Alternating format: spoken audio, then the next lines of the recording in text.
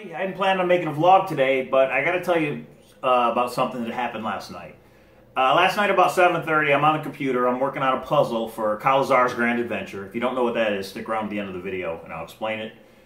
And I get an email, you know, Cowlazars, my Gmail account. I get an email and it says, "This is James Frey's assistant. He wants to talk to you. Is there a good number where he can reach you at?" And I read it and I thought about it and I read it again. And I emailed him back and I said, "What's the nature of the call?" And sure enough, 3 minutes later, I get an email and it says, "I don't know. He just said to contact you. I think he saw some of your videos on YouTube." And I thought about that for a second and I thought, what is going on? So I gave him my number and I said, okay. And 10 minutes later, he says he's going to call you in 5 minutes. Do you have 20 minutes to talk? And I emailed him back and said, yeah, go ahead. And sure enough, I get a call and he says, "Hi, this is James Frey." If you don't know who that is, A Million Little Pieces, James Frey, the big Oprah controversy, James Frey, My Brother Leonard, the Endgame books, the 3 Endgame books that had a treasure hunt in them. I actually did a vlog on those.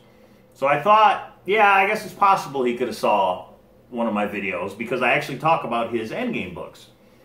And he's on the phone and he says, "I saw your videos. I think they're well done. I think you put out some good information.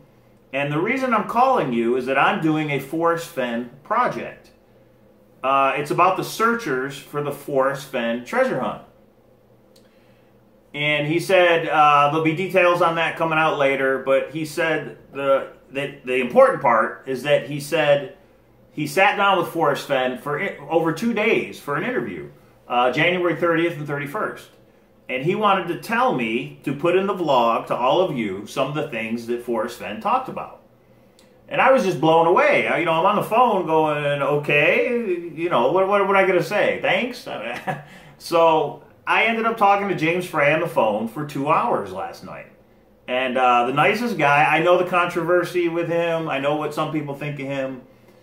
I don't have anything, I'm not going to comment on that aspect of things. All I can say is somebody that posts about Taco Bell as much as he does is okay with me. And yeah, we had a conversation for 2 hours about the Forrest Fenn treasure hunt. And these are some of the things he wanted me to put in the vlog. So he talked to Forrest Fenn for the 2 days. He said that Forrest told him like 3 different times, people figure out the first 2 clues, or people think they figure out the first 2 clues. They get a Where Warm Waters Halt. They get a Home of Brown. And then they take the map and they take the book and the poem and they go out there and they look for the rest of the clues. And Forrest said you can't find it that way. He said you have to know where you're going. The searcher will be confident that goes and finds a treasure chest. He made it sound, and this is James Frey, remember, he made it sound that Forrest was implying that you should be able to solve all 9 clues in the poem and know where the treasure chest is before you ever leave your house.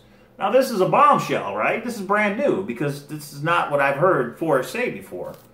Yeah, most people go out there and they just have no clue because they haven't solved all the clues in the poem first. He asked him, why hasn't it been found? It's been, what, 2010? It's been 7 years? And he said, people are not following the clues in the poem. And Forrest did say a bunch of times, it's supposed to be fun. Don't get obsessed over it. It's supposed to be fun. The thrill of the chase, get out in nature. We know that. We've heard that from him before. But he said, people are overthinking it. Hints are in the book that will help you with the poem. And he did say you need the book and the poem together to figure out what those clues are in the poem. I'm just relaying to you what I was told by James Frey. He said, all you need is the poem and the book if you study thoroughly. He wants someone to find it. His gut feeling is somebody will find it this year because there's so many people that are involved in the chase now. The 3 deaths, unfortunately, the 3 deaths got so much publicity that more people are involved, more people know about it. And he really hopes that somebody finds it this summer. And this is new too. Forrest has always said he's ambivalent about it, right? He said, you know, he did what he did. He wrote the book, the poem, he hid it, and now if somebody finds it, he finds it. But Forrest said he really wants somebody to find it and that he will rejoice with them. He said he's had a bottle of champagne in his refrigerator for the last 8 years, waiting for somebody to find the treasure chest. This is interesting. James asked him, how are you going to know if somebody finds a treasure chest? What if somebody finds it, takes it, and never tells a soul, anybody? And listen, very important. Forrest said there's a message in the chest that will force the finder to contact Forrest Fenn. There's a note, he used the word message, so whatever that means. There's a message in that treasure chest that will make the finder contact Forrest Fenn when he finds it. Forrest said without a doubt that person will contact him. Whoever finds that chest will contact him. Makes sense though, right? A lot of people, oh, there's a trail cam on the chest, there's a GPS tracker, there's all these things.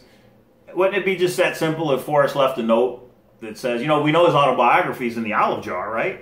Well, what if there's another note in another olive jar, or somehow a message in the chest that just says, hey, you know, would it be money? I don't know. I'm not going to guess and speculate what the message is. But I think it's interesting that Forrest said there is a message that will force the person who finds it to contact him. The title to the gold? I don't know. And the thing I keep going back to that's crazy is if you put the clues together, it will take you right to it. He said that Forrest said nobody can accidentally find the treasure chest. Nobody can stumble upon it. He said you have to know right where it is in order to find it. And my way of thinking is that it's concealed in such a way that it could be right there. And unless I know what the blaze is and I'm looking for it, I can walk right by it or right over it. He said no tools are needed, not a shovel, nothing else. So it's not buried in the traditional sense. It's just hidden. And Forrest has always said that, right? He didn't want to say he buried it. He said he hid it. I'm still, you know, I still can't believe that I talked to James Frey for 2 hours last night about Forrest Fenn, of all things. So those were the main points, and he just said he just wanted to stress, this is James Frey, he just wanted to stress that Forrest kept saying have fun. It's about getting out, you know, in the wilderness and having fun. Be careful of all the dangers that are out there, but don't let that prevent you from having fun.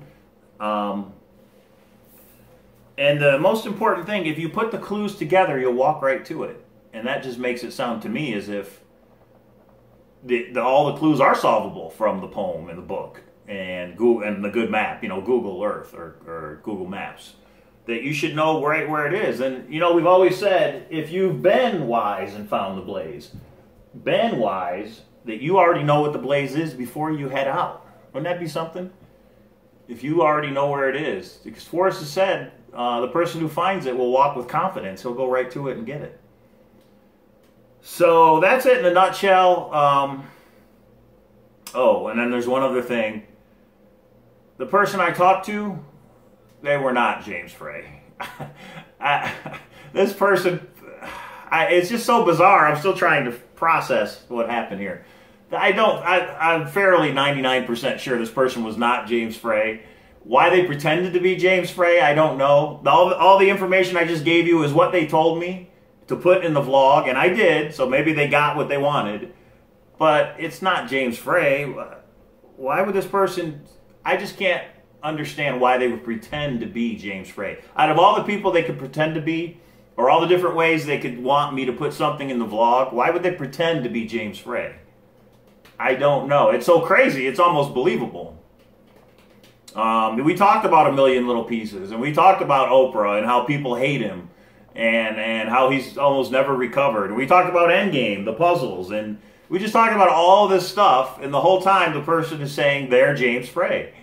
But it's not James Frey. Come on. I mean, think about it.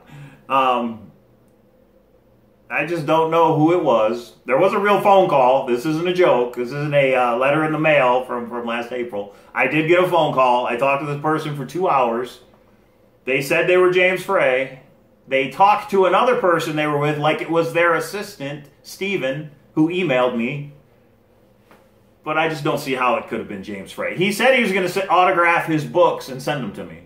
So we'll see. And I gave him my address, the address that people send me mail to. So it'll be interesting if I actually get books in the mail or not. But whoever I talk to on the phone, call me back. You got my phone number. I got your phone number. I could call you, but I'm not going to. Call me back and just tell me why you pretended to be James Frey. I mean, I think it's a clever, you know, joke. This is up there with the mysterious package company that I got in the mail. You know, that weird box I got with all the weird stuff in it. I still don't know who sent that. This is up there with that one, though. This is pretty good. Yeah. I was just at a loss for words. They pretended to be James Frey. I kind of fell for it in the beginning, I'll be honest, in the beginning of the phone call. But whenever I mentioned Endgame, they would just go quiet. So it's almost like they didn't know anything about Endgame. They didn't want to talk about Endgame because they didn't know any of the puzzles. Like, I guess I could have quizzed them to make sure it was really him. But, yeah. James Frey watched the vlog and called me. No, I don't think so. So... it's just fun. I just wanted to tell you guys. Sorry if anybody's pissed off because they thought what I was saying was actually from Forrest. It wasn't. It's from this person who called me. So, if you got anything you want me to put in the vlog, there's an email address down below. There's an address where you can send some mail. Like the video, share the video, comment on the video. Oh, and Cowlazars Grand Adventures. I'm giving away 6... Actually, I take that back. I'm giving away 7 treasure hunting books, including the new Forrest Fenn, Once Upon a While. Too Far to Walk, The Thrill of the Chase, all these books. 7 lucky people are going to get these books. And the way I'm going to do that is there's something called Cowlazars Grand Adventure 2.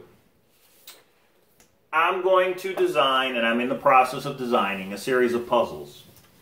These puzzles, the first 6 people who correctly solve the puzzles get to choose a book.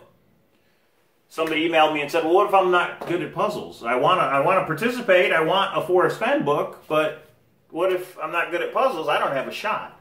So what I'm going to do is after the 6 correct winners, and that goes by date and time of their email, the first 6 people who correctly solve the grand puzzle in Cowlazars Grand Adventure, they get their choice of a book. After those 6 winners are selected, I'm going to pick a date and time after that, and I will randomly pick all the participants of the Grand Adventure, and that person gets to pick any book they want. So even if you're not good at puzzles, you still have a shot. You know, I don't expect hundreds and hundreds of people to get in this thing, so I think your chance of getting a free book is pretty good.